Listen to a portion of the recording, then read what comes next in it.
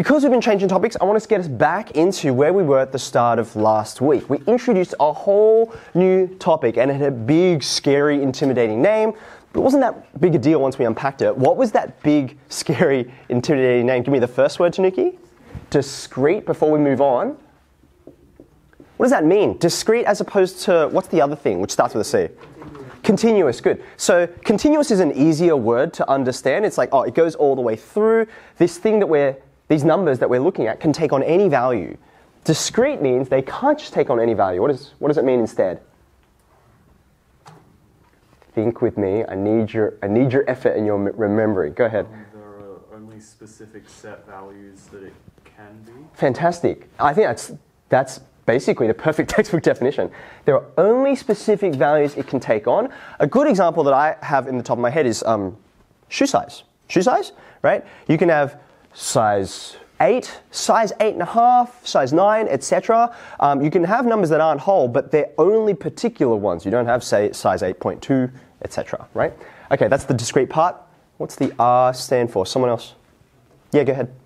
Random. Random as opposed to deterministic, which is another big, long word. What does random mean?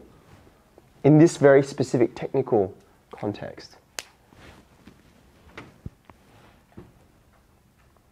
Yeah, go ahead. You can't predict it. That'll do, yeah. There's sort of chaotic, unpredictable elements that are in it. It's not going to be the same thing every time, which is what deterministic means, right? I think that'll do for now. And then lastly, V stands for variable. So we're looking at numbers that change, obviously. Okay, fantastic. Now the key object that we've been studying underneath discrete random variables is, we usually put it out in a table. It has to do with, okay, there's all of these different things, right? Different values that it can take on. And we say, well, how do we understand the chances and how they're laid out? Does anyone remember what this table is usually called? Yeah. Fantastic. A probability distribution.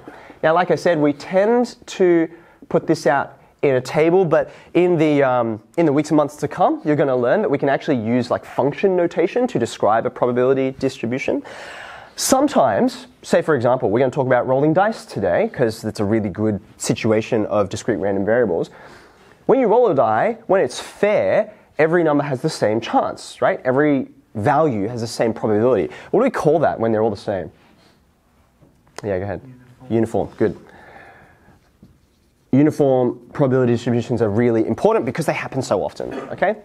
Now, the most recent thing we learned under this heading was something to do with trying to say, okay, when you're doing something like, say, a $10 bet, or you're going out and buying insurance, or not buying insurance, right? We want to work out what's most likely to happen. Are you most likely to gain money, lose money? Are you more likely to get these marks, those marks? What do we call that when you're trying to anticipate, if you do this over and over again, what the result will be? Do you remember what we called this? Someone who hasn't said anything yet. Yeah, go ahead. Expected value. Fantastic. Expected value. And thankfully, unlike these really fancy technical names like this, right? This is exactly what it sounds like. It's the value you ought to expect after doing this repeatedly. Okay? Now, we introduced some notation. We had to use some Greek letters actually because we didn't have enough of our own letters to denote expected value. Really easy one first. E for expected means we put in a big capital E. What do we put after that?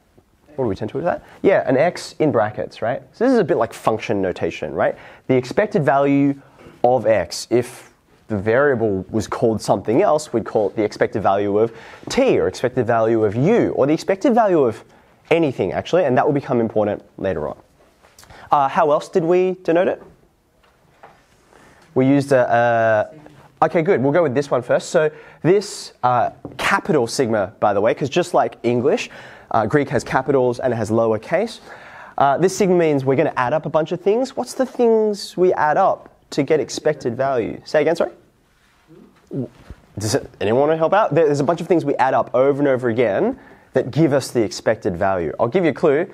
Just like this, it has an X in it, but it's not the same X. You remember?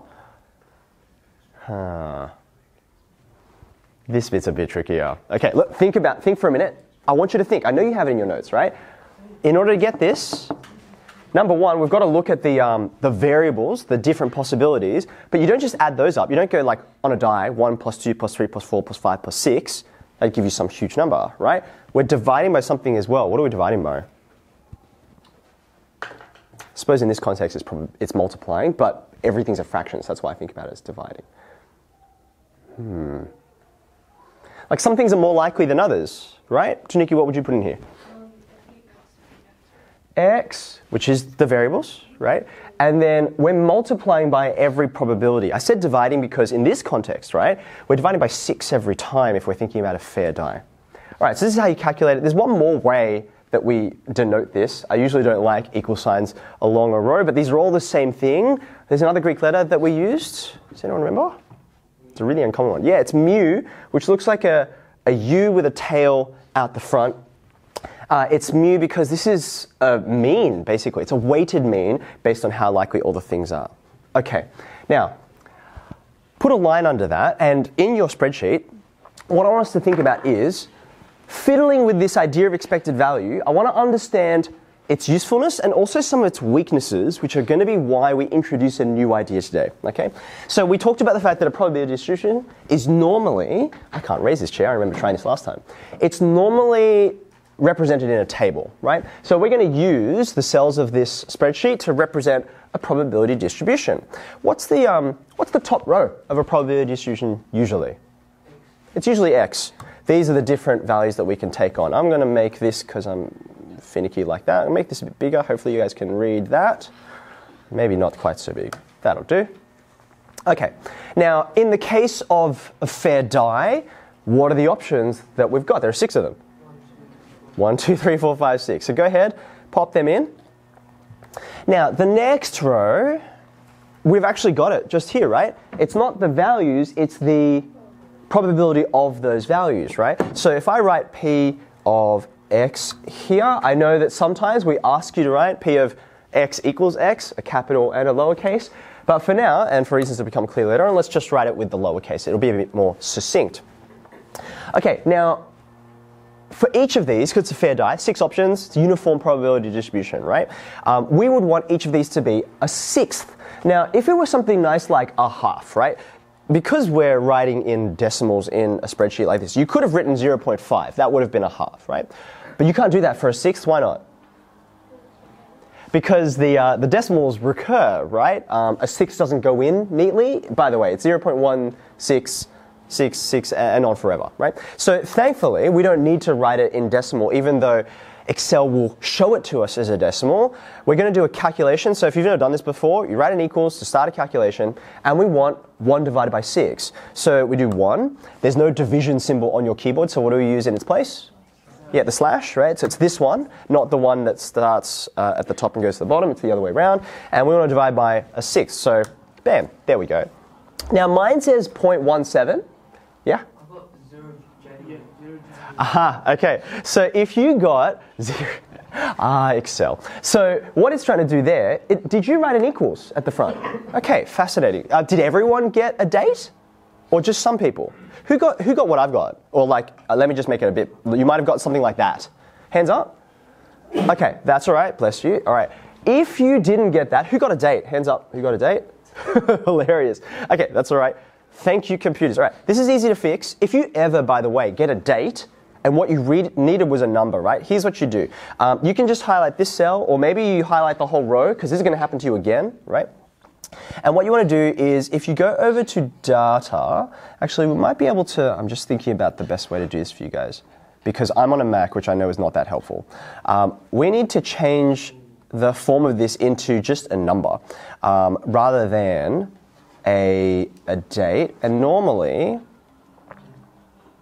I'm looking for where mine is on here. Okay. Sorry, bear with me guys, because I anticipate a lot of different challenges that we'll have, but this was not one of the ones that I had because I tested it and I was like, you shouldn't get a date on this. Okay, here we go. All right, now up the top here, they call it the ribbon. I think that's what Microsoft calls it, right? You should be able to find something that looks like it says general, or it's got a blank little spot in it. And you can see what I can do is I can change the format of that. Now what you want is a number. It's defaulted to be a date because it thinks you mean like 6th of January or 1st of June or something like that, right? If you can't find that, then you can just leave it as that for now. How it displays as a date, does it actually change the value that's there? So even if you don't see it like we do, we can still work with the numbers. All right, now, it's pretty easy to work with this, right? Because I don't need to keep on typing this over and over again. I'm going to copy that, and then I'm going to paste it across all of the different values, like so. Is that all right? You can see, by the way, Excel will always round off for you, and that's why even though I know that there are more decimal places there, and I can see that if I expand any one of the columns, that's why it's rounding off like so. Okay, I didn't need that. Now, in order to work out expected value, right, what we did was we added another row to the table. What was the row? It's actually written here. What am I going to calculate? I've actually got P of X already. So what am I going to do with P of X? I'm going to multiply it by the value above. So for starters, let's just label what this row is going to be. I'll put X, P of X here, right? And then in order to get this multiplication happening, right? Again, I start an equals, and once you type equals, you can see my cursor, right? It's just highlighting different cells. There's my X, and again, just like division, there's no multiply button on your keyboard, so what do you use? An asterisk, so that's just above 8. And then I'm going to click again to get the P of X row, like so, okay? You could just type equals B1 times B2, and that would give you exactly the same result, but I'm lazy, that's why I click, okay? I hit enter, and I've got a value. Now, shock, horror, surprise, you get the same number. Why is that, by the way?